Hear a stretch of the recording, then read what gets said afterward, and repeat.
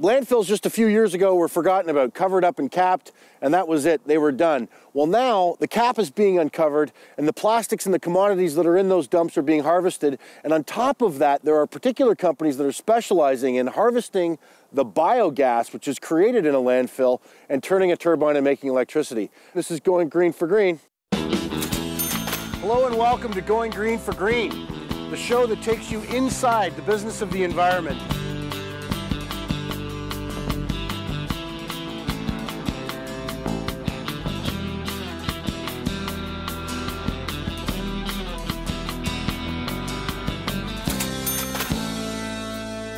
Another plastic bag is full. We throw it into the nearest landfill. It's out of sight and out of mind. What is the state of our humankind? And I don't know what to say, 'cause we produce more every day, and we call it garbage. Garbage, garbage, garbage, garbage, garbage, garbage, garbage. Oh, that stuff that we throw away piles up on us every day. Today on Going Green for Green, we head to the Niagara region, where Walker Industries shows us how they are making heat and electricity from an old landfill. We also find out how biogas is playing a role in your blue bin recycling. Then we're off to Mars to find out about sustainable technologies. Garbage, oh, that stuff that we throw away. This program is brought to you in part by RBC.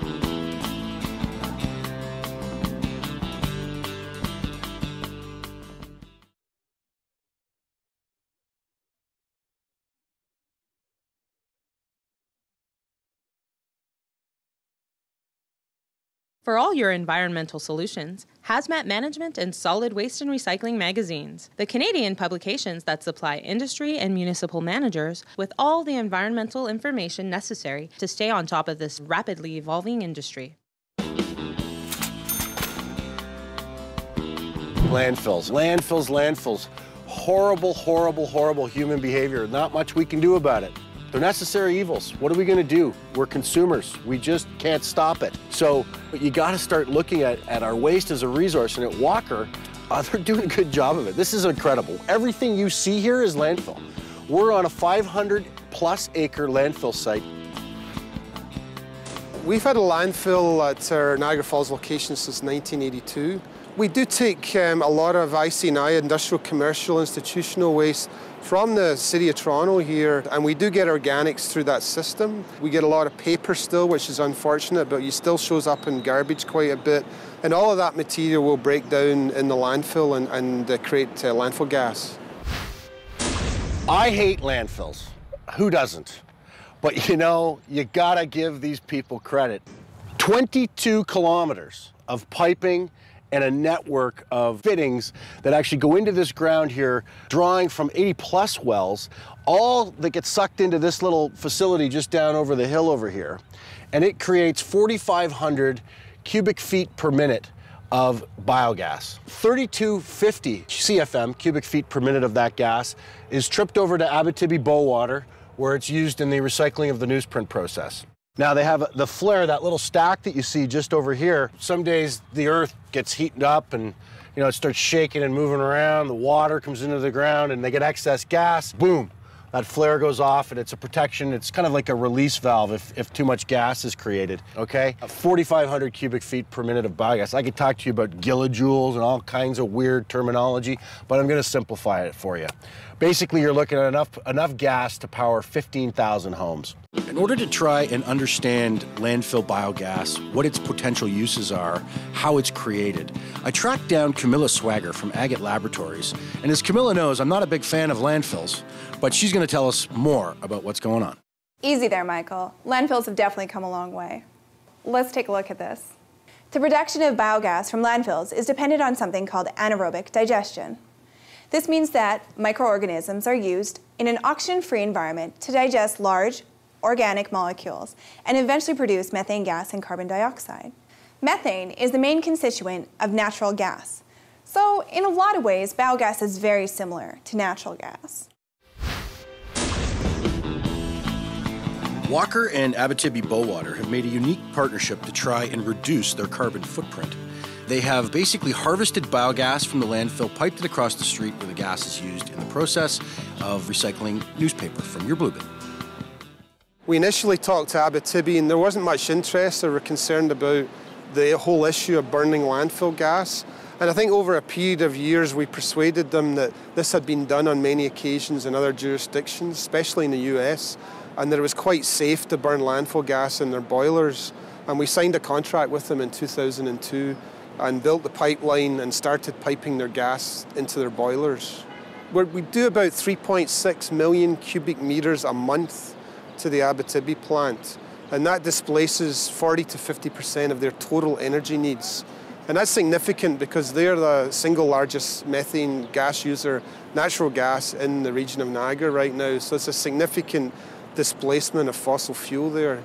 And we've done a lot of papers with Abitibi at different conferences, and there's been a lot of interest in the whole concept here. We have a 20-year contract with the region of Niagara for source-separated organics from the region, and we also have a contract here at the City of Toronto for their leaf and yard waste collection. We've had that for the last 5 years. One of the things I think municipalities make a mistake on is they continue to collect grass. Grass is very high in nitrogen, so you need a lot of wood or wood fibre in there to offset that nitrogen. That's the recipe situation. I think where municipalities ban grass from organics collection, you get a much better recipe and you reduce the potential for odours. Abitibi-Bowater, a Welland staple in the newsprint, pulp and paper industry here for the past century. This plant we're about to tour is manufacturing 100% recycled newsprint. The facility was, just 20 years ago, still pulping and making a mix of recycled newsprint along with real pulp from trees and from chipping logs in the yard here. That has all changed. This is 100% newsprint recycled material. Abitibi-Bowater, currently in Chapter 11, has been quite aggressively trying to change their business practices, update equipment, become more energy efficient, become more cost effective, etc. Thus, one of the relationships with Walker Industries, saving the cost of actually producing the steam within their process to recycle the newsprint. That biogas coming from Walker Industries has saved money, saved them time, and has made the process that much simpler. So it's interesting in that, you know, Abitibi, one of the struggles has been developing the recycled industry and newsprint out of recycled materials at one price, and then as Chinese demand has escalated beyond probably anybody's wildest dreams, that price has continued to rise. So it's created challenges here. But I think you'll find that Abitibi is really doing quite an amazing job, and I think you'll see them as a successful company in the long run. This is Going Green for Green. We're going to be right back, taking a tour of the Abitibi-Bowater Welland 100% recycled newsprint facility. This program is brought to you in part by RBC.